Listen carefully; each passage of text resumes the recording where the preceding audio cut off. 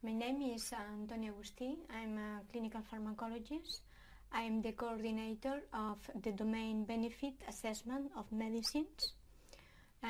We can define this domain as a revision of the spectrum of study designs available to assess benefit of medicines, their principal characteristics and the main limitations.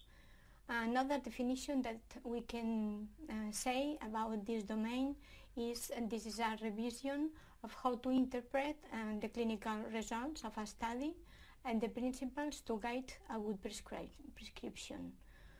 But it is important to study this field.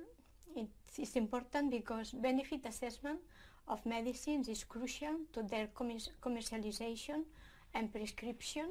Another reason can be because there are different kind of studies to assess benefit of medicine, each one with pros and cons. Another reason can be because the impact or the influence of medicines in the society and healthcare system is continuously increasing. And the last reason can be that the principles to correct interpret study benefits are essential to correct prescribing. What can you find in this field?